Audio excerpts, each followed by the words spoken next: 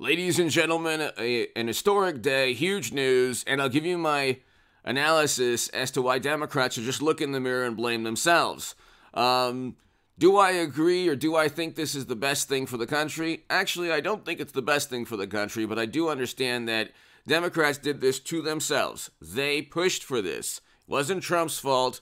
It's actually not mashed potato brain Joe's fault. It's the Democratic Party. It's the Democratic Party's fault.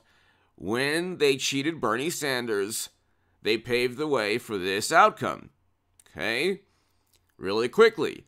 At that moment in time, the only person who could have defeated Clinton was Bernie Sanders. The only person who could have defeated Trump was Bernie Sanders. It wasn't Clinton. I told everyone in the Hill, the Huffington Post salon, I was on CNN and MSNBC, and I told everyone.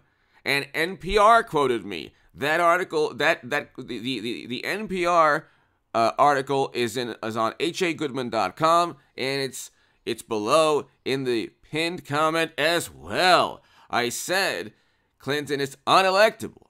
Okay, no one listened. People wrote hit pieces against me. They tried to disparage me. My writing was shared hundreds of thousands of times.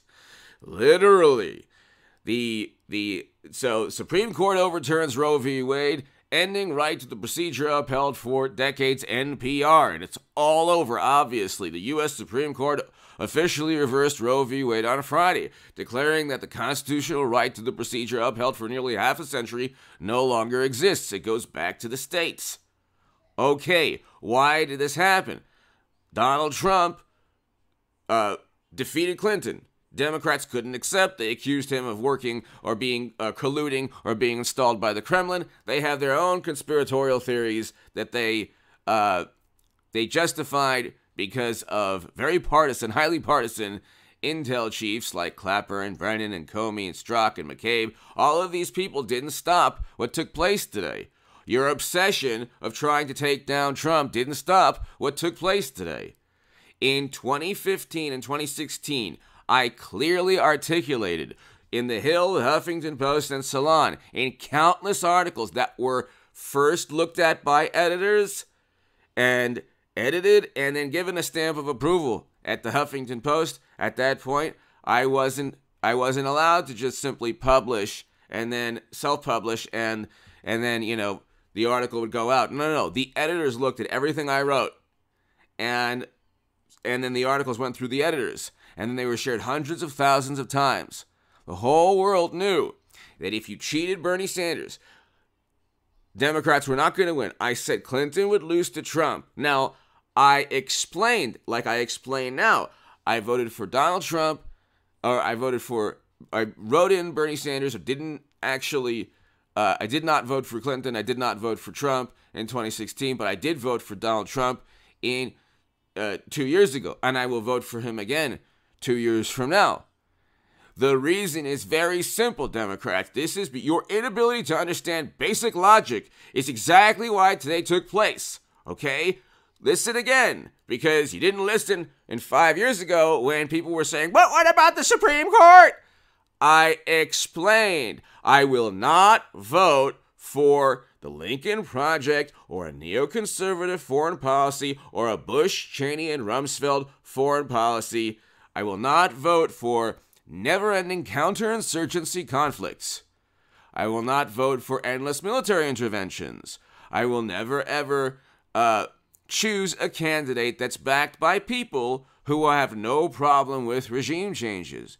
The foreign policy issue, to me, was more important than this or any issue, although I don't think this is very good for the country.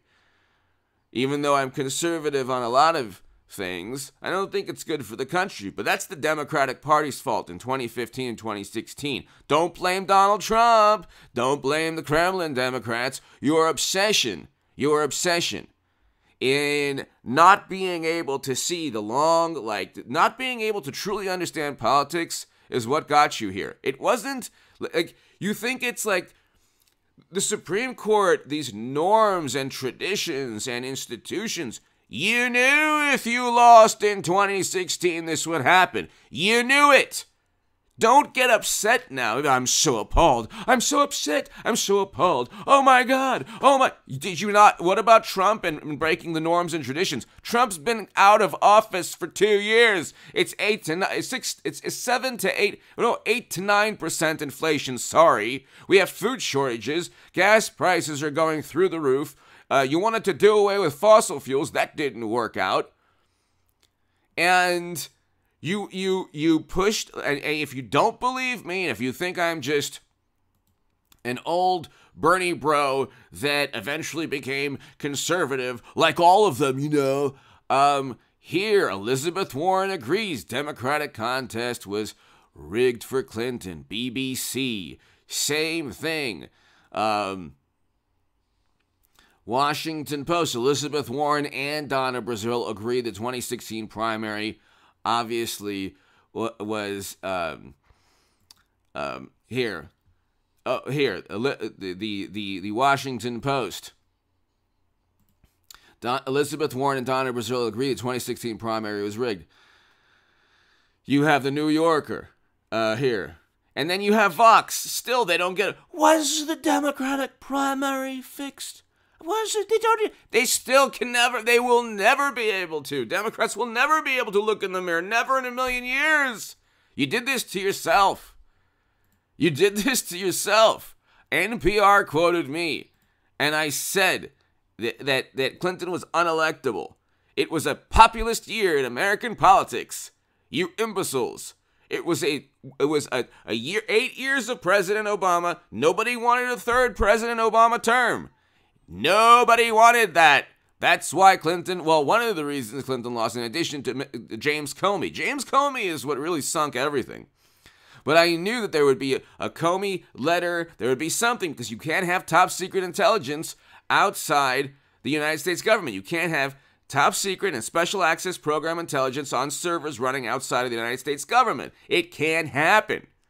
You can't go with a candidate like that.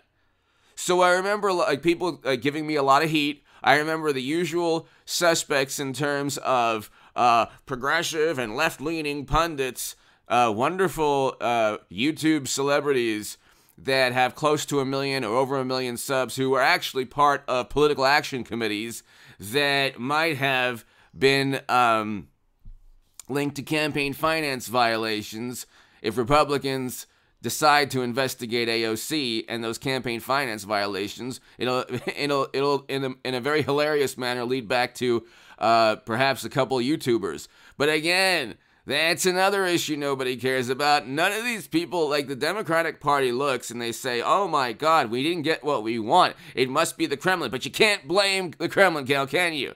It must be Donald Trump. He's the embodiment of corruption. Can't blame Trump, can you?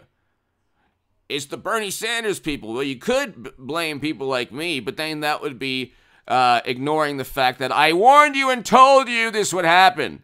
Or that I told you this possibility could take place. People are saying, what about the Supreme Court? You're not going to vote for the Supreme Court? And I said, I will not, because it's an issue that I find, foreign policy is an issue that I find more important than the possibility in 2015 and 2016 of Roe being reversed. Do you understand the words that just came out of my mouth? I explained that in Salon, The Hill, the Huffington Post, everywhere.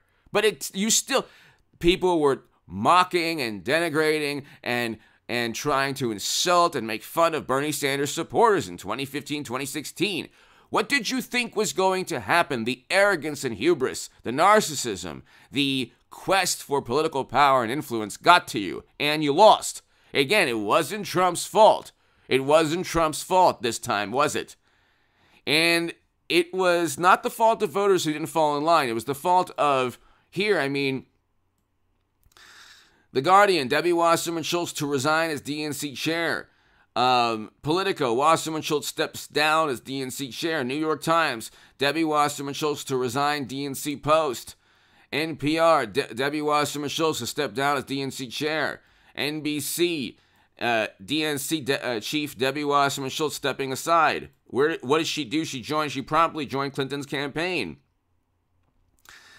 You knew this would take place. Now, the decision, most of which was leaked early May, means that the procedure will be rolled back in nearly half of the states immediately, with more restrictions likely to follow. For all practical purposes, the procedure will not be available in large swaths of the country.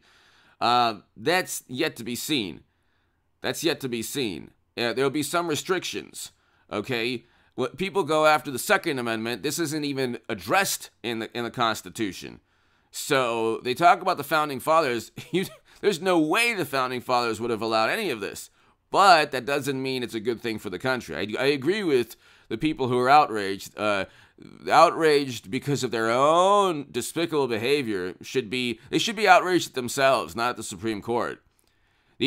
Okay, here, getting to the point, 10 minutes. Bernie Sanders would have defeated Trump. Okay? So if you want to wait tell people 10 minutes, that's my viewpoint. You might not agree if you're watching the channel, and I love you and I respect you, but he would have. Because he would have gotten those 3 states that Clinton narrowly lost. Okay? Alright, so let people know that 11 minutes in, he would have gotten those 3 states that Clinton narrowly lost. Okay? You did this to yourselves, Democrats. You did this to yourselves. I'll be back. Go to the Stock Market Crash channel. We'll talk about the terrible economy there. I have numerous segments up already. And go to the Bitcoin Crash to 10,000 or lower channel. Bitcoin will crash to 10,000 or lower. And the economy is in turmoil and free fall. Foreign policy is a catastrophe. And now this for Democrats.